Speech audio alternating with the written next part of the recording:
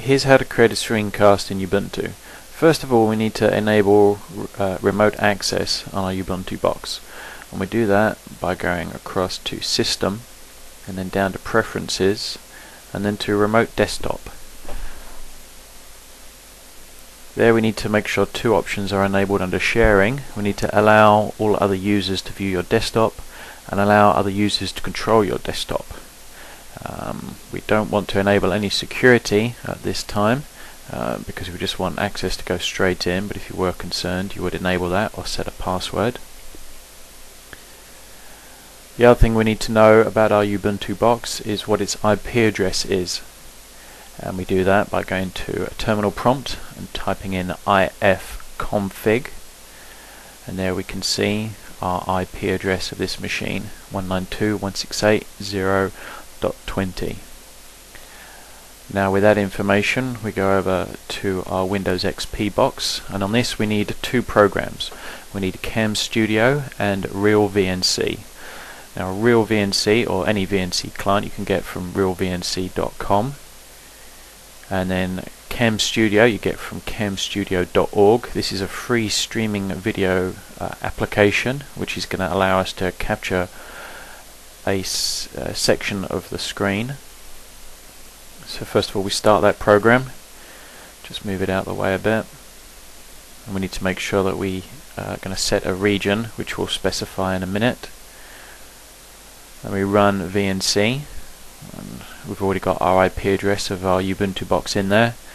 We click OK to connect.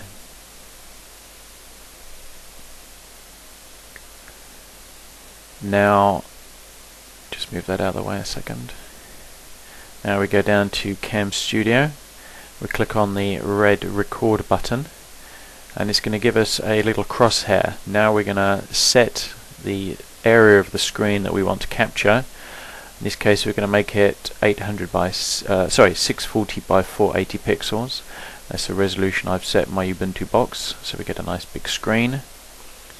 We'll just adjust it slightly so it captures the exact area. And now we are capturing our Ubuntu box through VNC. We have complete access to it. And we've just opened up Firefox. We can go to our Kent Linux user homepage. And from here we could demonstrate anything we wanted on any version of Linux or any other operating system that you can enable remote desktop or VNC on, because anything that's shown through this VNC client is being captured by Cam Studio. So you would be able to create a screencast to help new users either install, set up, configure, use applications, do anything that is easier to demonstrate through showing rather than creating just a plain text and screenshot how to.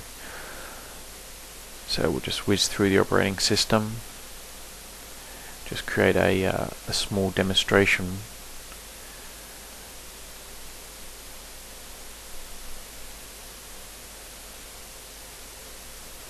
And here's where I set the screen resolution down in System Preferences. Just set it to the lowest that it can display, just so that it's a nice big screen and everything can be seen clearly.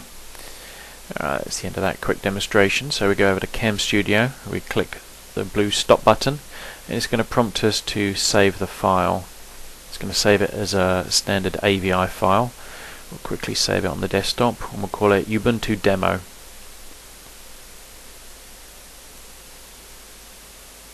Okay, now that's saved on the desktop. We don't need our VNC session anymore, so we'll close that. And Cam Studio brings up its own player, and we just quickly play the file just to make sure that it has recorded correctly and recorded what we wanted.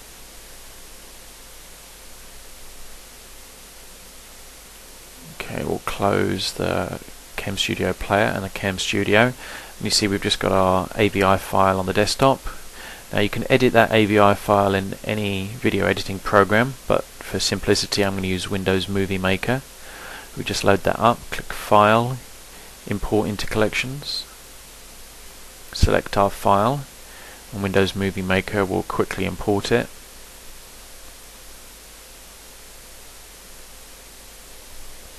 Now from here we can select the file and bring it down to the timeline.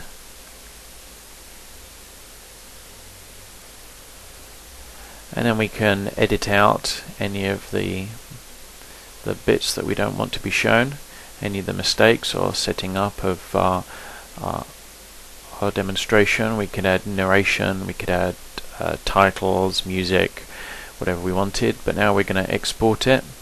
We click File, Save Movie. We'll call this Final Ubuntu Demo. Just change some of the movie settings. Click Next, and just wait for that to save it as a Windows Media Video file. Now I know Windows Media Video is not probably the best file format to be sharing files with other Linux users, but as these screencasts are mainly targeted to encourage Windows users to use Linux, this isn't too bad of an option, and there are ways to watch the Windows Media Video file in Linux. So while that's encoding, we can just go to YouTube and we can start creating our account there so that we can share it to other users. Now it would be nice to be able to create these screencasts solely in Linux and not have to use Windows XP and Windows applications to do it, but I haven't had any success with using Linux screen capturing programs like Istanbul. Even though it is great that people are trying to create them, I don't think they are as refined as the Windows applications at this time. So instead of spending hours and hours trying to get screen capturing working in Linux, I would rather spend that time using a few Windows XP tools and the operating system to actually create Linux screencasts. So this is how I do it. I know there are some other people that use exactly the same way as well, and I hope the Linux purists will appreciate what we are trying to do by creating these screencasts to help new Linux users, which I am myself. Thank you very much for listening.